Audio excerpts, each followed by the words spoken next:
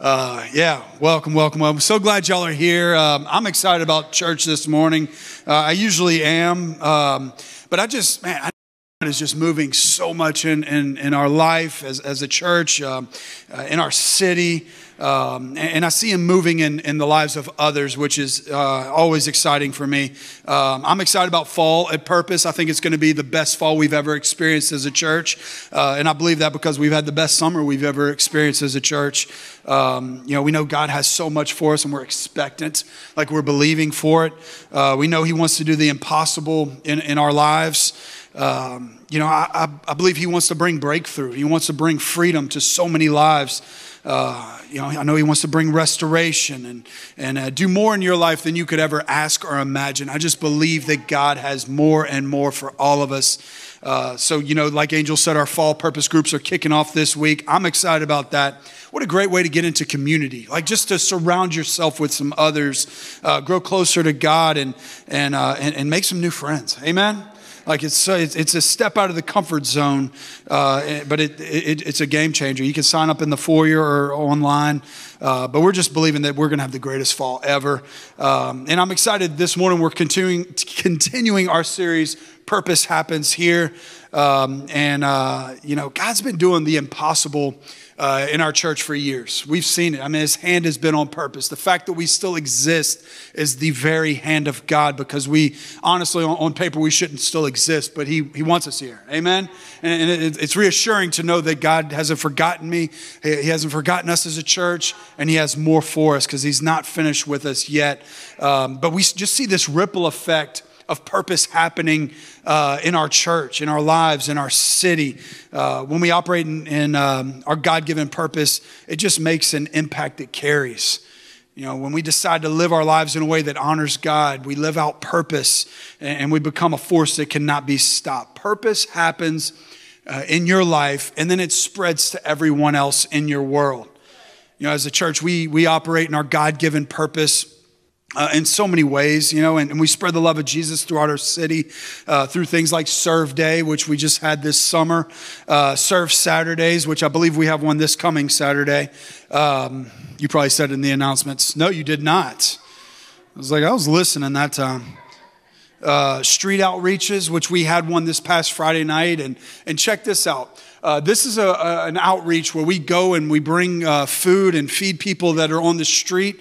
And the whole goal is to at least get one person into detox every time we go out. And we got a person into detox this past Friday night, which...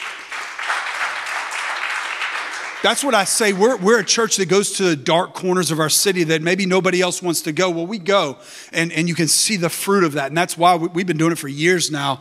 And we'll keep doing it because every person matters. Jesus, he said, leave the 99 and go after the one. And so is it worth it to bring, a huge pot of beans and drinks and all that and take your Friday night to serve, just to get one person into detox? Absolutely. Yep. A great ROI, return on investment. Happy Packs are a way, Be the Church Sunday, which is one of my favorite things we do as a church. It's, I've never heard of another church doing it, but I mean, what a great way to spread the love of Jesus. Say, hey, we actually left the 99 went out. We canceled our service and we're going out to find people that need the hope of Jesus. Be the Church Sunday. Yeah. Christmas Mall. And then like Angel mentioned, Trunk or Treat. These are all like big expressions that we consistently do as a church to tell people, hey, you matter to God. As we take the gospel to those dark corners of our city, that's how purpose happens. As we let everyone we come into contact with know that they matter and they're valuable to God, purpose happens. When we gather on Sundays in the presence of God, taking that time out to commit to coming to church, purpose happens. When God begins just speaking into our lives and leading us into his will for our lives, purpose happens. When we love Jesus by loving others, purpose happens. When we have fresh, new encounters with Christ in our lives, in our daily lives, and on Sundays, purpose happens. When Jesus transforms lives, purpose happens. When we live out our faith, purpose happens. When we serve the one, purpose happens. Purpose happens here. I like to clarify this. It's not only about Sundays. It's not like a arrogant statement like when people are driving down the interstate, we put that sign up, oh, purpose happens here. Oh, I guess I'll go to this other church. I guess purpose isn't happening for me. That's not what it's about at all. It's not about this building. It's not about this church. It's about you. And it happens wherever you are. Purpose happens where we go, when we point people to the name of Jesus, when we bring glory to the name of Jesus, when we encourage a coworker, when we just show someone some love, no strings attached. Purpose happens. It happens with you because the church, when you're not here, there's no church. It's just a building. The church is us. And that's why this is so relevant to all of our lives. It happens within you wherever you are. So if you've been a part of Purpose for any length of time, you've probably heard me tell, or if you've been a part this summer, we featured my friend Charles Harper's story this summer before we had Serve Day. But if you know Charles, he's one of those guys that you just want to know. Like if you've met him, you're like, I'm glad I met that guy. But if you know him, he has all these little catchphrases that he's learned since he's been a part of Purpose. One of my dad's favorites is obstacles aren't in the way, they are the way. It's like, woo, that's strong. He's like preaching, laughing all the time.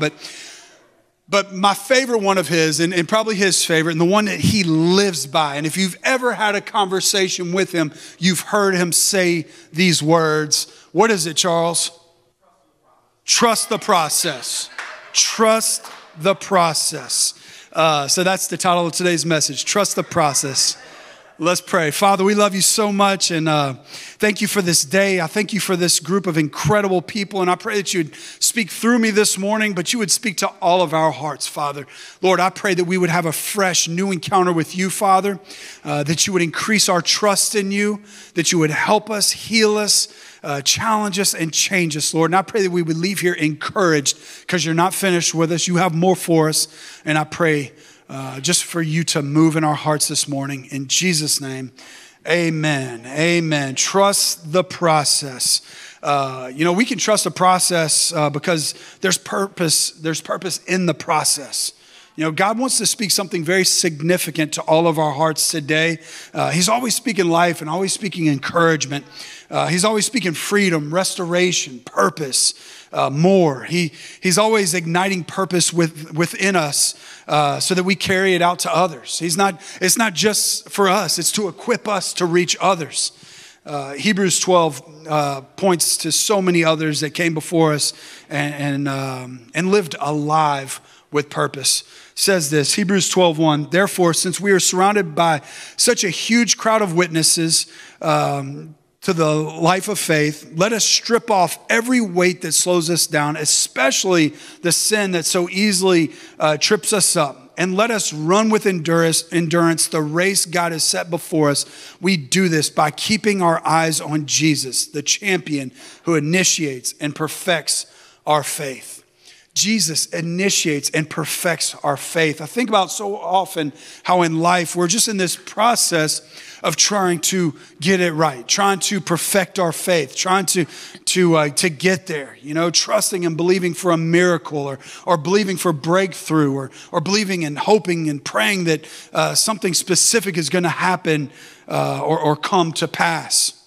We spend so much time in life in process, in the waiting. When Angel and I were expecting our first child, things took a turn for the worst. Ended up having to rush Angel to the hospital. And, I have friends of mine that won't ride with me, like on a normal circumstance. Like my friend John Dowdy, they will not ride with me because I made one crazy move in a Tesla, not yours, Sandy. We rented one in North Carolina, and I passed all these people on a bridge going about, I don't know how fast. And people were getting mad at me, and they pulled into the same conference as me too. So you should have seen me driving fast this day. I got that girl to the hospital faster than anyone could have. But I'm in the waiting room, feeling powerless, feeling scared, feeling out of control. But while I was in agony, waiting, the waiting room. If you know me, you know I hate waiting. I can't stand it. I had to wait for butter last night at the restaurant and I almost just came unglued. I had to get up and go get it myself. I said, get out of the kitchen. I was like, I need butter, okay? But while I'm in this agony of waiting, just torturous time, the process, it's underway. The process was healing her. And God brought so much purpose out of that pain. She was healed in the waiting. We did lose that pregnancy, but I got to keep my girl. And that's something I'm forever thankful for. That process was agonizing, but I'm so thankful for it. We believe that God gives opportunities for purpose to happen no matter what is happening in our lives every single day. So how does that happen? How does purpose happen in the process? Because we're all in process. We're always going to have a process going on. How does purpose happen in the process? So God gave me a specific word for our church this morning.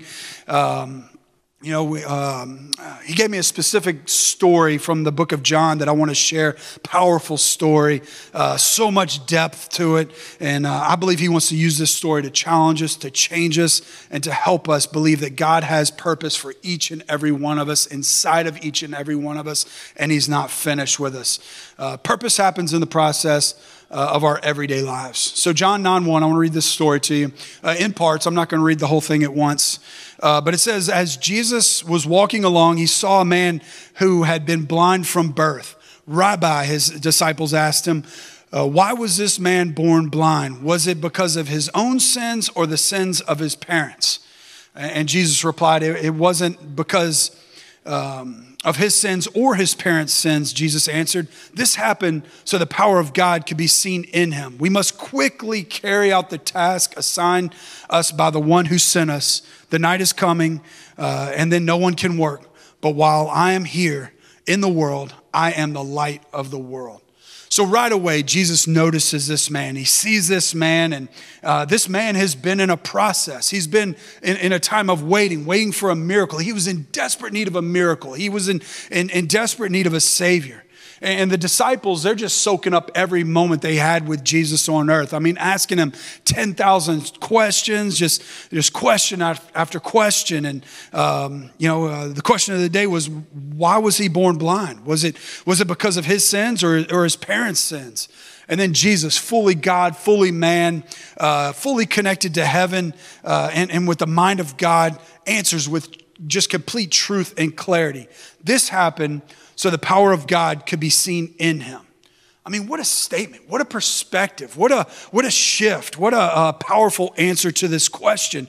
These words of Jesus are so life-giving, and his answers are never what we would expect. It's always like, okay, I didn't see that coming. But there's no judgment, there's no casting blame. Jesus is saying, this happened so purpose could happen. It's all for the glory of God. Our struggles, our challenges, our hardships, our pain, the issues, our suffering, it's all so that God can be magnified. Amen? So that purpose can happen. It's also purpose can happen. In our darkest circumstances, God draws out purpose and desires to see purpose happens. So what has happened in your life so that God can be glorified?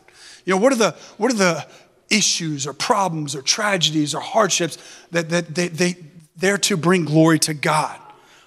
Afflictions, I was born with ADD. Angel told me, we started doing something as a staff, giving feedback. So on Tuesdays we do feedback and she's like, why do you move your legs so much? It looks like you have to go to the bathroom, And I was like, well, I don't. I got ADD, and I'm just trying to stay still. And so, but why was I born with ADD?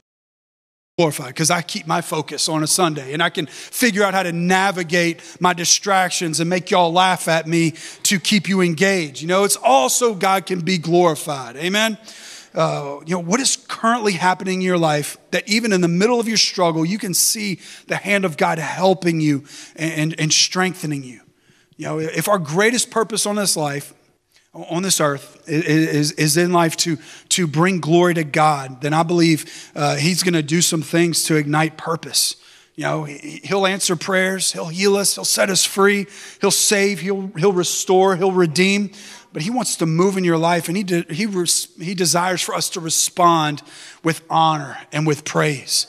Every time we respond with praise, purpose happens. Every time we respond with faith, even in our struggle, purpose happens.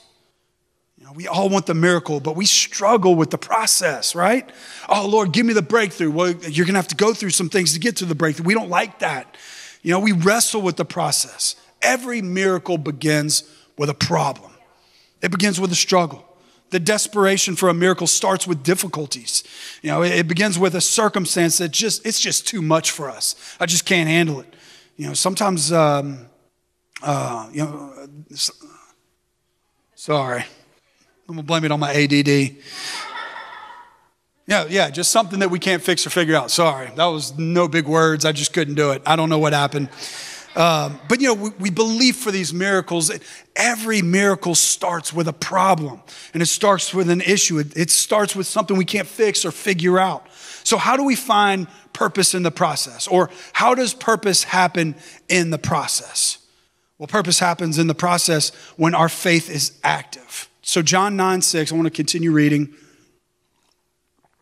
John 9:6 says, then he spit on the ground, made mud with the saliva, and spread the mud over the blind man's eyes. He told him, go and wash yourself in the pool of Siloam. So the man went and washed and came back seeing. He could see. You know, his neighbors and others who knew him as the blind beggar asked each other, isn't that the man who used to sit and beg? Some said he was, and some said, nah, he just looks like him. And the man's like, he's like, no, yes, I am the one. It is me. Can't you see? You know, they asked, who healed you? What happened? He told them, the man they called Jesus made mud and spread it over my eyes and told me, go to the pool of Siloam and wash yourself. So I went and washed, and now I could see. He was blind, and now he could see. You know, when we have complete trust and confidence in God and his plans, purpose happens. You know, Jesus is stirring purpose in this man's life, and he doesn't even know it yet. You know, right before Jesus spits and begins his miracle, he tells his disciples, hey, while I'm on this earth, I'm the light of the world. And then he proves it again and again in this moment and so many other times in his ministry. You know, it seems like there's a few missing details in this story that we just don't know, but we can assume that Jesus said some words. They had some dialogue before he spits. You know, there must have been some kind of exchange between Jesus and the man.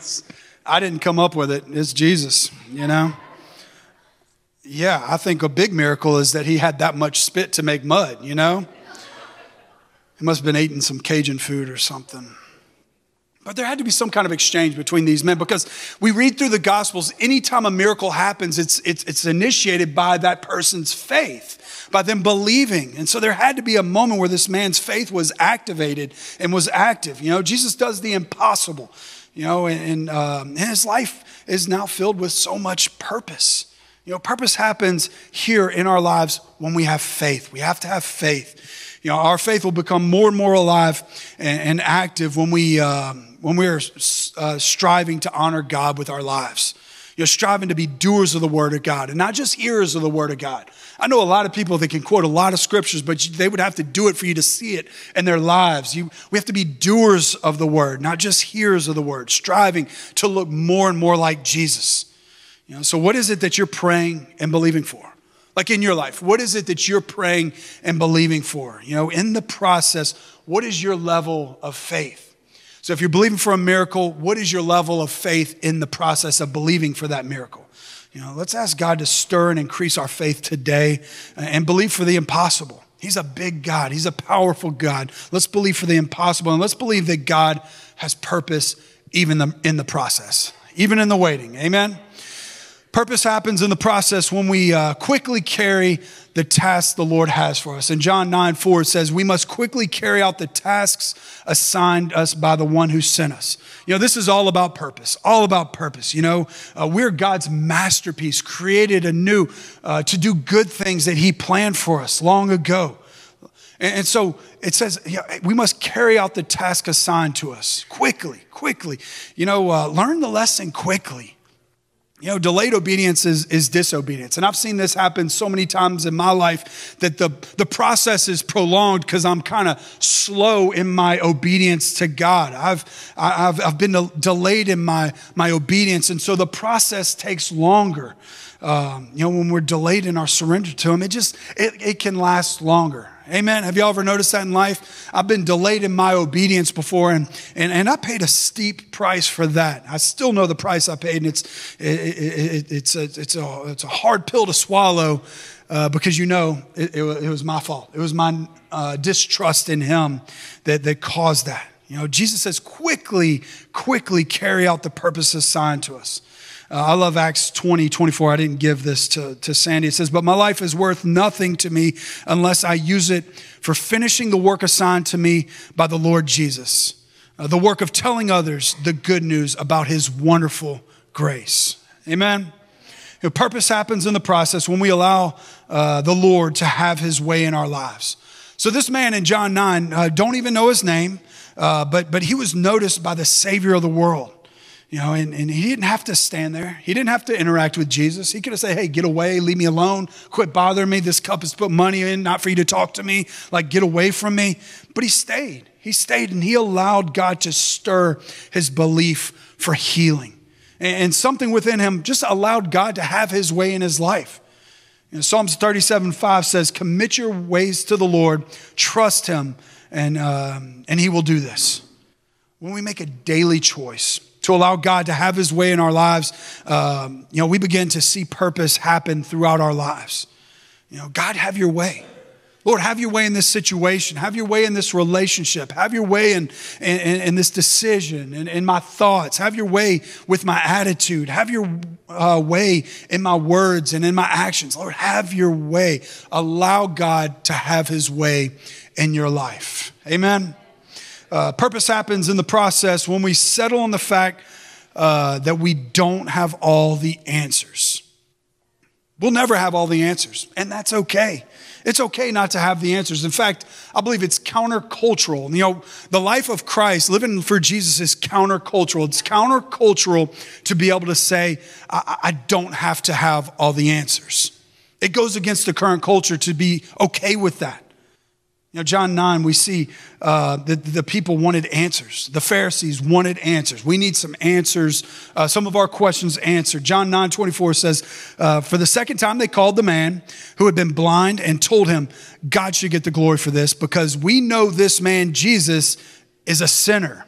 And the man responds, I don't know if he's a sinner, but I know this. I was blind and now I can see. I do know that. But what did he do? They asked him. How did he heal you? Look, the man exclaimed, I told you once. Didn't you listen? Why? Do you want to hear it again? You know, do you want to become one of his disciples too? He got cocky, you know. They cursed him. They cussed him out. They cursed him and said, you are his disciple, but we are disciples of Moses. Where am I?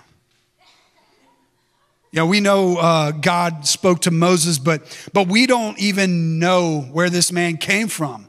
And the guy, he's still feeling himself. He says, why, that's very strange. The man replied, he healed my eyes, and yet you don't know where he comes from? We know that God doesn't listen to sinners, but he is ready to hear those who worship him and do his will. Ever since the world began, no one has ever been able to open the eyes of someone born blind. If this man were not from God, he couldn't have done it. And the men, like, they don't know what to say. You were born a total sinner, they answered. Are you trying to teach us? And then they kicked him out of church. Get out of here, you know? I love how the one who's been healed isn't worried about having all the answers to the miracle. He's just thankful to be healed. He's thankful to be able to see.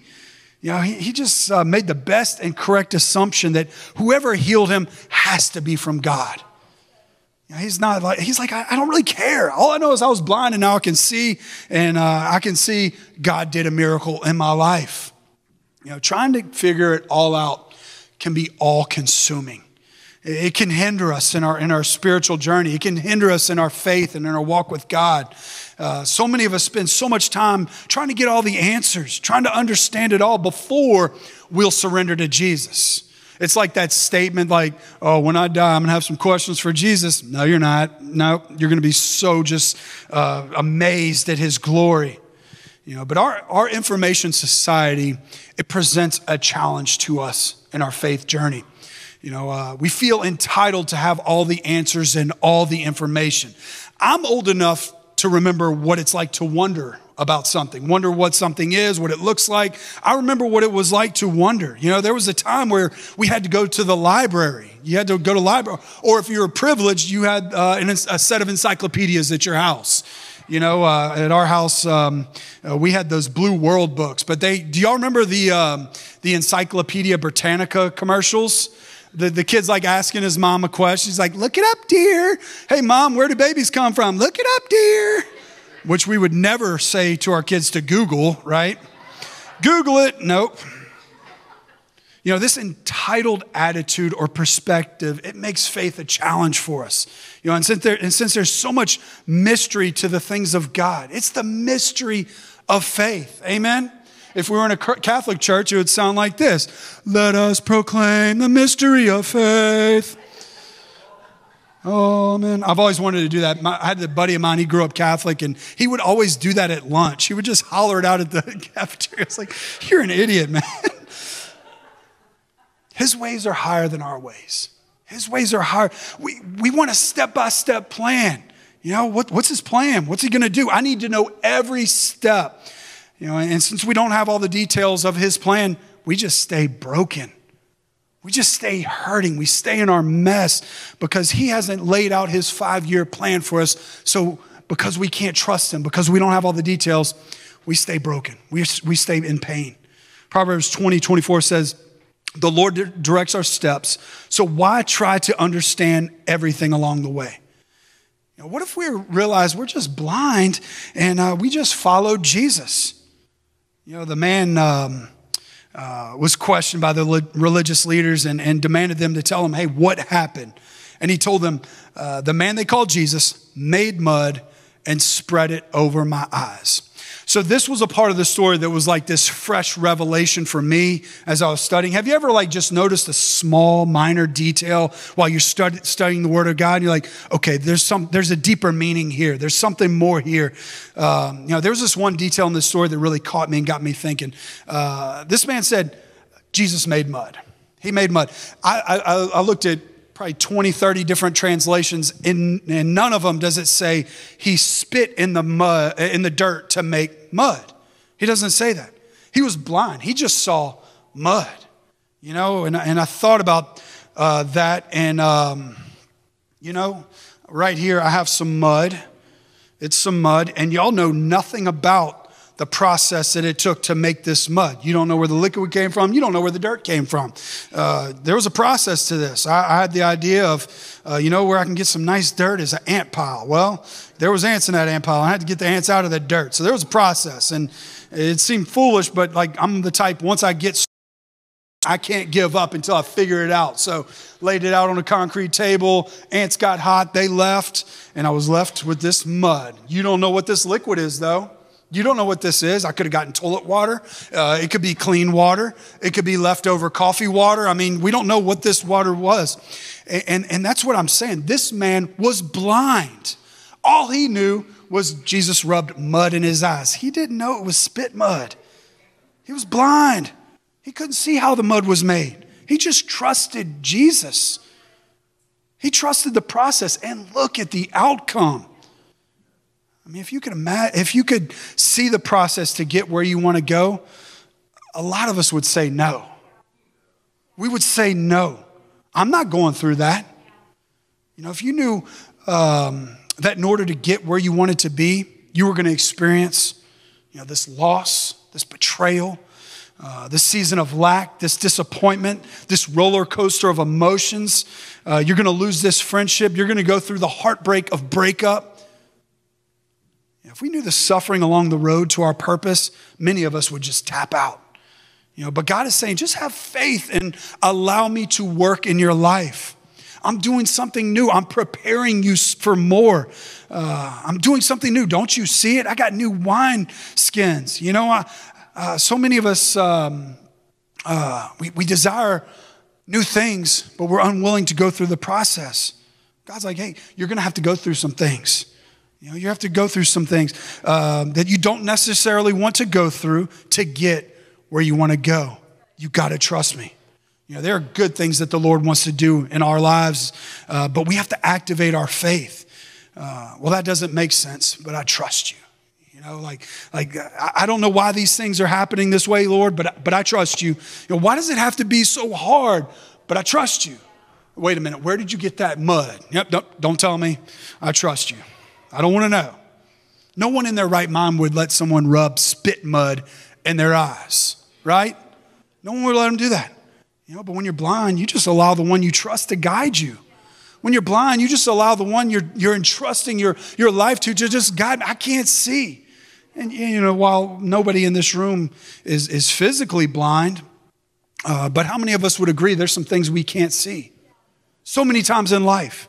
Some of us can't see ourselves ever being free. Some of us can't see ourselves ever having peace if you battle with anxiety.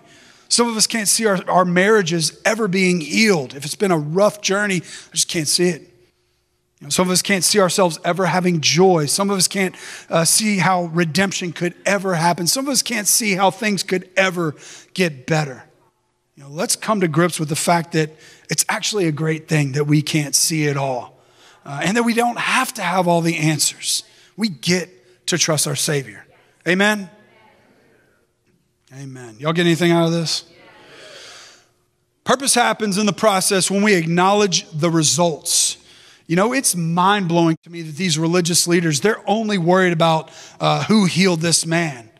They just experienced one of the greatest miracles ever done. No one has ever opened the eyes of someone born blind, but they can't even celebrate with him. They can't even acknowledge the results of the miracle. They're more worried about their title and their position than they're worried about the people. Like, hold on, someone more powerful than us? This can't be. This can't be God, because we're the mans. We're the men. He experienced one of the greatest miracles in history, and they can't even celebrate. They're just so worried. Imagine if the religious leaders would have embraced Jesus. Like for a minute, I've never thought about that till I was studying for this. Imagine if they would have embraced Jesus. They would have been so many steps ahead. They would have had such an advantage over everyone. Imagine the books they would have written if they would have embraced Jesus. Oh, they missed out on so much. But it's no different. The religious still miss out on so much. So they're so worried about the law. They're so worried about theology and all this. They forget about the people. And they miss out on so much. Amen? Oh, good. The slow clap. That was like an 80s slow clap. The 80s slow clap is powerful. Celebrating others is huge. The life of Christ is being all about others. Jesus didn't have to die for us. He didn't have to go and spend his time with sinners and people that were rejects of society. He didn't have to spend time with beggars and all that stuff. Jesus was all about others. Praising God for the miracles that he does around us in other people's lives is huge. Celebrating others is so important. It's always about Jesus and always about others. We celebrate others, or when we celebrate others, it just stirs our faith. It helps our faith so much when we acknowledge, oh my gosh, you were blind. I gave you money yesterday. That was it, because you can see now. But man, praise God. And then as you acknowledge that faith and acknowledge that miracle, your faith grows because you have acknowledged the move of God and the work of God. Purpose happens. Purpose happens in the process when we ignore the haters and keep our eyes on the Savior. Everybody say, ignore the haters. John 9:35 says, when Jesus heard what had happened, he found the man and asked, do you believe in the Son of Man? The man answered, who is he, sir? I want to believe in him. He said, you have seen him, Jesus said, and he's speaking to you. And he says right away, yes, Lord, I believe. And he worshiped Jesus. Life is hard. Life is so hard. Circumstances can be so challenging. People are extremely complicated. Many of us face things that we never thought we would in life. It's important that we live our lives or live out our faith, and we ignore negative voices and never stop following Jesus. The enemy uses people to tear us down, to distract us, to divert us from living the life that Jesus has for us. We have to learn to shut out those negative voices. I used to pride myself on when someone would say, well, I blocked them on my phone. I was like, I literally never blocked someone on my phone. I blocked somebody last night because they were a negative voice. They were stealing my joy, stealing my peace. You're at church this morning, but I blocked you. I'm just kidding.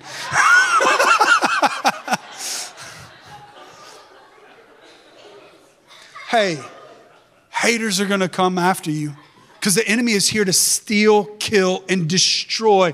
And he is active and he uses negative people. It can be family members. It can be, and I'm not saying to cut them off and never speak to them, but you have to have a boundary there to say, hey, you're not a voice that speaks into my soul. You don't have that privilege of speaking to, like you can have your opinion, but you have that over there. It's not welcome here because I have a purpose. God loves me and purpose is going to happen within my life because I'm submitted to him and I'm listening to him and I trust him. I don't know where the water came from that made the mud. Surely it's not spit, but I trust him. I trust him. Keep our eyes on Jesus. We got to keep our eyes on Jesus. We got to follow him and allow him to have his way in our lives. It's not all going to be rainbows and butterflies and unicorns. Sometimes we go through challenges. I go through challenges. I go through things that I wish I wasn't going through. But you know what? I trust Jesus. And some of the hardest things that we've walked through in the past few months, I know that God is going to use it for a greater cause. And that's what I do. I just keep my eyes on Jesus and keep my eyes on the bigger picture and know that God's going to use every bit of it for his glory, which is why I'm on this earth and why you are on this earth, to bring glory to God. Hebrews 12:2. I read part of it, but I want to read the rest of it. We do this by keeping our eyes on Jesus, the champion who initiates and perfects our faith. Because of the joy awaiting him, he endured the cross, disregarding its shame, and now he's seated in a place of honor besides God's throne. He died for us, and he loves us so much. He paid a dear price so that we could have peace, and so we could live a life that's fulfilled, a life of purpose, a life of cause, so that we can make a difference in other people's lives. I am so thankful to be on this side of things. You know, I was on the other side, but now I'm living for Jesus. I'm so thankful that I live for Jesus because my eternity is with him in heaven. But that's not just to benefit me. That is to benefit everyone around me. Purpose happens when I'm not just living for myself, but I'm living for others. And I'm willing to say no to some things for others. And I'm willing to say yes to some things for others. It's all about others. And I believe purpose happens when we trust the process and allow God to have his way in our lives. Amen. Let's all stand up. I want to pray for you.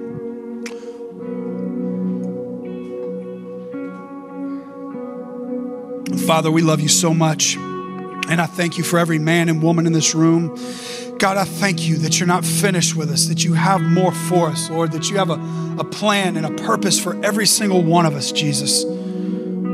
Father, and I pray that you would build our faith to a place where we trust you. We're okay. Get us to a place where we are truly okay. We got some unanswered questions. There's some things that don't make sense to me, but I trust you anyway. God, bring us to that place of faith that we can settle that we're not going to get all the answers. And help us to be okay with that. We can be okay with that when we trust you, Lord. Help us to trust you and have all of our faith in you. Father, I pray that you'd build our faith, help our faith. Help us to have fresh new encounters with you Reveal yourself to every single one of us. If somebody in this room is having a battle with their faith, they're having a struggle with belief, I pray that you would reveal yourself to them today, this week, Lord, that you would reveal yourself in an undeniable way. You opened the eyes of that blind man. He couldn't deny that you were God. Help those that are struggling with faith to have an undeniable experience of your goodness. And help them to recognize the miracle. Father, we love you so much and we praise you in Jesus' name. Amen. Maybe you're here this morning, you've never said yes to Jesus, or you need to recommit your heart to Christ. You said yes, but then you kind of got distracted. You let a negative voice come in and they distracted you, and you need a fresh start with Jesus this morning. I want to give you an opportunity to pray with me, but I want to make it clear, repeating this prayer isn't the game changer. Kind of like Matt said last week, it's not a box you can just check and you're good. It's a heartfelt decision to make Jesus your Lord and Savior, to trust him with your now, with your future. So I want to lead you in prayer. Let's all pray this together. Lord Jesus, I believe in you. I believe you died on the cross. I believe you rose again. You paid the price for my sin. Give me a fresh start. Give me a new beginning. I confess you as my Lord and Savior. And I trust you with my life. And I trust you in the process. In Jesus' name, amen. Amen. Come on, y'all give God a hand clap. But hey, we love y'all so much. Let's worship.